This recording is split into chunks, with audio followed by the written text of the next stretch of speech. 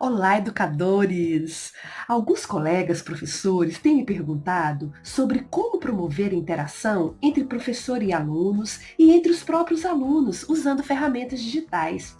Então eu resolvi fazer uma seleção de algumas ferramentas nas quais é possível promover interação de forma síncrona, em tempo real, ou assíncrona, em tempos diferentes. E vamos começar com uma ferramenta do Google. Eu amo ferramentas do Google. São práticas, fáceis de configurar e usar, e os alunos aprendem rapidamente a utilizá-las, porque elas se diversificam no estilo, mas mantêm o mesmo formato de compartilhamento, edição, são incríveis e muito versáteis. Dá para a gente explorá-las de diversas formas, e isso é muito bacana, porque com uma única ferramenta você pode diversificar a forma de trabalhar com ela. Então nós vamos começar com o Jamboard. E para eu acessar o Jamboard, eu tenho duas formas. Eu posso, já estando logada na minha conta do Google, vir aqui nestes pontinhos e localizar a ferramenta aqui por meio do seu ícone, clicando em Jamboard, ou eu posso ir no meu Drive, por aqui também, e acessar a ferramenta. Mas como eu já estou com o meu Drive aberto aqui, logada, eu vou direto nele aqui para você ver onde fica. Então eu estou aqui com o meu Drive aberto, eu venho aqui em novo, toda vez que eu quiser criar algum documento é aqui nesse mais colorido. E aí eu posso criar documentos Google, planilhas, apresentações, e esse mais aqui, que eu acho o formulário Google, o Google Desenhos, que eu amo, eu utilizo demais, né? O Google Sites, o Google Jamboard está aqui. É só clicar nele e ele já vai abrir em branco para você, como se você fosse criar um doc, uma apresentação. O Google Jamboard é uma ferramenta que tem este quadro branco e que você pode usar para colocar post-its coloridos. Olha para vocês verem. Aqui o meu Jam está sem título, eu vou renomear, eu vou dar um título para ele, atividade. É muito simples e os alunos aprendem a utilizar com muita facilidade. Se você quiser criar mais de uma página para o seu Jamboard, é só vir aqui nesse sinalzinho, e aí eu já estou na página 2. Aqui você tem algumas opções para o seu quadro. O plano de fundo, que você pode escolher, você pode utilizar o preto, essas opções que nós temos aqui. Aqui você tem o pincel, aqui você tem a borracha, aqui você tem as notas adesivas, os post-its digitais, como nós dizemos. E aí aqui é só você inserir uma palavra, conforme o que você vai pedir para o seu aluno fazer, salvar. As notas já vão ficando aqui. Você pode trocar a cor. E o que vai ser escrito vai depender do que você quer. Aqui você pode aumentar, aqui você pode arrastar e colocar da forma como quiser. Você pode, inclusive, inserir imagens. Eu posso fazer upload, eu posso buscar no Google Drive, nas minhas fotos, ou fazer uma pesquisa no Google, que aparece de ciências aqui. Olha, apareceu, eu clico, ficou azul, selecionar, a imagem já vem para cá. E eu posso arrastar, diminuir a imagem e colocar da forma que eu quiser. Aqui é um laser, é mais para apresentar. Esta ferramenta é bem versátil, não é mesmo? Eu quero mostrar para vocês aqui agora algumas sugestões para você poder estar transformando suas atividades que eram presenciais em atividades remotas. Eu criei como posso explorar o meu Jamboard. Eu posso explorar de várias formas. Você pode trabalhar um estudo dirigido, cada página sendo uma questão e os alunos vão colocando em cada página aí a sua resposta. E é muito bacana que os alunos vão poder depois consultar respostas dos colegas. Todos os alunos podem responder, ou conforme o seu objetivo, você pode deixar páginas para os grupos, para eles responderem questões diferentes, e aí eles depois poderem compartilhar, ler o que cada grupo respondeu com relação àquela questão. e depois tudo isso se unir num único estudo. Então, estudo dirigido é algo que a gente trabalha em qualquer segmento, em qualquer ano, explorando aí, claro, as especificidades de cada componente curricular. Você pode trabalhar com estudos de caso. Neste caso aqui, por exemplo, um vídeo apresentado de uma reportagem de uma situação real vivenciada por um gestor. Era uma situação complicada em que eles precisariam utilizar habilidades de liderança e de conhecimento de legislação. A participação dos alunos foi muito bacana porque eles foram colocando os seus pontos de vista em relação ao caso e o que fariam um grande mural. Muito bacana. Outro exemplo aqui, leitura de imagens. Professores de artes podem explorar bastante este recurso para fazer leituras de imagens.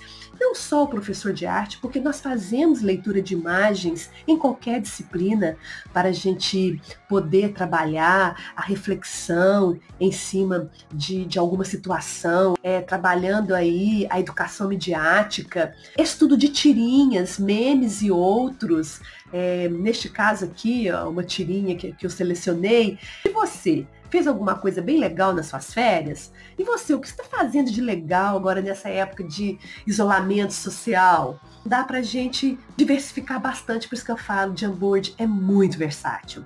Uma outra ideia que eu coloquei aqui, criação de dicionário ilustrado, e aí você vai adequar as especificidades da sua turma. Se é uma turma de alfabetização, pode-se criar listas de palavras, dicionário de língua inglesa, dicionário apenas de palavras aprendidas, no caso dos alunos menores, de termos específicos da matemática, de termos específicos das ciências, dicionário de animais, do que você quiser. Olha que ferramenta incrível! E aí você pode deixar uma página para cada letra e os alunos vão construindo um dicionário colaborativamente. Olha que incrível poder fazer um Jamboard desse com os nossos alunos e eles poderem fazer todas essas pesquisas, inserindo as imagens ou as palavras aqui como eles quiserem, ou fazendo pesquisa ou inserindo as notas adesivas. Uma outra sugestão que eu dei aqui foi trabalhar com ordem alfabética. Você pode solicitar aos alunos para escreverem, indo escrevendo várias palavras, ou então, conforme o número de alunos, você delimita uma quantidade de palavras para os alunos escreverem. E aí, depois que aquelas palavras estão todas misturadas, você solicita que eles coloquem em ordem alfabética. Através dessa atividade, N outras possibilidades vão surgir. Os alunos vão querer corrigir as palavras que, porventura, foram escritas de forma incorreta. Eles vão poder fazer essa leitura e muitas atividades. Dali podem sair listas de palavras, quantas palavras nós encontramos com a letra A, com a letra B, e sair daí matemática, gráficos do número de palavras que nós encontramos com cada letra. Uma outra ideia, olha, dentro da geografia, o que nós podemos fazer? Utilização de mapas, porque você pode pedir para o aluno inserir, adicionar a imagem por aqui, ou uma atividade que você criou, pedindo para eles escreverem um pouco sobre as regiões do Brasil. Aí ele tem que localizar a região, neste caso aqui, e ainda inserir as notas adesivas, falando um pouquinho de cada região. Outra atividade aqui que eu criei foi de ciências, classificando animais. Vamos pesquisar animais e colocá-los no lugar certo? Às vezes eu gosto de escrever algumas frases. Eu usei, por exemplo, aqui uma imagem que eu criei do Google Desenhos. Então, o Google Desenhos é uma outra ferramenta super versátil, que num outro momento eu vou fazer um videozinho só sobre o Google Desenhos. E aqui os alunos vão pesquisar por imagens de peixes, de anfíbios, répteis, aves e mamíferos, colocando aqui para fazer uma classificação. O professor também pode já deixar umas imagens de animais todas misturadas e pedir para que os alunos classifiquem estes animais, colocando-os nas colunas adequadas. Uma estratégia que eu utilizo demais com os alunos maiores, como no ensino superior, é utilizar essa ferramenta para apresentação de atividades e trabalhos. É uma outra opção que sai um pouco fora da opção de utilizar ali o Google Apresentações ou um outro aplicativo de apresentação. Então, é uma forma bem bacana e interativa de poder estar fazendo apresentações de trabalhos dos alunos por meio desta ferramenta. Agora eu vou apresentar para vocês uma última estratégia utilizando esta ferramenta. Foi um trabalho que foi feito com os alunos já no ensino superior. Eu utilizei um texto da revista Nova Escola, a minha disciplina de gestão escolar, e a partir da leitura deste texto e através de perguntas provocativas, fui levando os alunos a irem respondendo páginas do Jamboard com essas questões. No final a gente teve assim, um grande resumo elaborado colaborativamente por todos os alunos a respeito daquele material que está sendo trabalhado. Como nós podemos ver, o Jamboard é uma ferramenta, e eu não me canso de falar da versatilidade dele, porque dá para utilizar desde a alfabetização até o ensino superior, explorando as especificidades de cada segmento, de cada disciplina, dando um aprofundamento nos conteúdos. De início, ele parece uma atividade que a gente vai brincar, colocando ali as notas adesivas, mas ele traz ali, conforme o seu direcionamento para a ferramenta, profundidade em qualquer conteúdo que esteja sendo trabalhado. E aí você me pergunta, mas como meu aluno vai acessar esta atividade? Para quem já está acostumado com as ferramentas do Google, sabe que este botãozinho azul aqui faz a mágica do compartilhamento. Mas para quem não está acostumado e está aprendendo a utilizar ferramentas do Google, você vem em compartilhar.